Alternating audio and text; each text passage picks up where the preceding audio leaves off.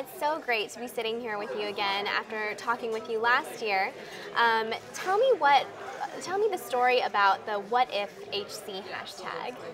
It was something that started just one day when Michael Saeed had tweeted to me sort of a healthcare dream. And people started replying to it. And Michael actually suggested, what if HC, what if healthcare, as a way to start organizing these healthcare ideas that people were tweeting. And I kind of volunteered to be the curator and started creating a storify, started capturing these tweets. And I think it really captured people's imagination.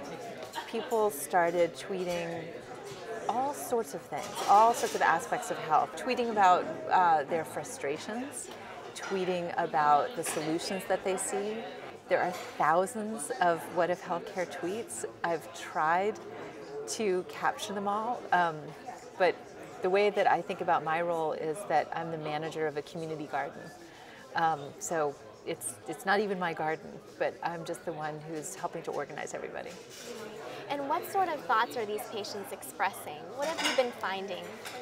Well, one of the things that I'd really like to do, which I'm hoping is going to be explored on the panel, is the idea of what can we do beyond dreaming, and what can people do to take some action.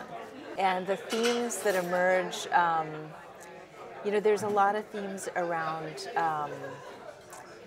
opening up access to data, opening up access to research.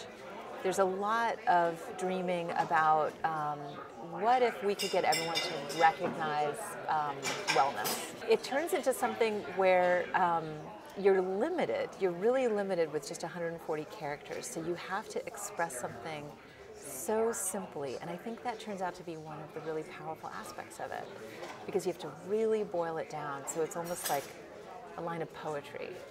And I imagine this hashtag is a way of bringing people together too.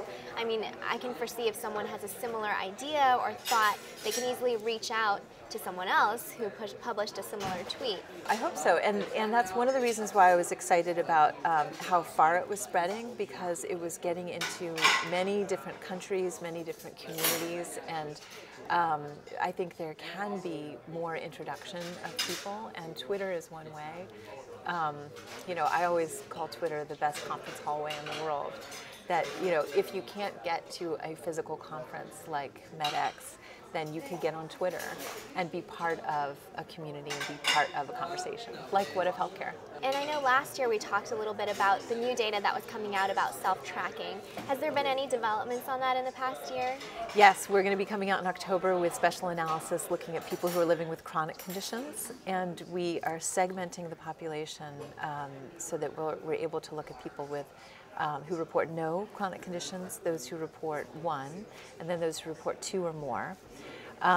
When looking at the basics of tracking weight, diet, and exercise routine, there's really no difference between the three groups.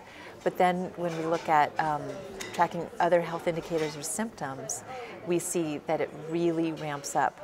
The more chronic conditions someone has, the more likely they are to track. So about 6 in 10 adults who are living with 2 or more chronic conditions say they're tracking health indicators or symptoms, versus just 2 in 10 people who have no chronic conditions. Once somebody is online, if they have a chronic disease, they are more likely to be social around their health. Thank you so much for sitting down to speak with us for a few minutes today. Thank you.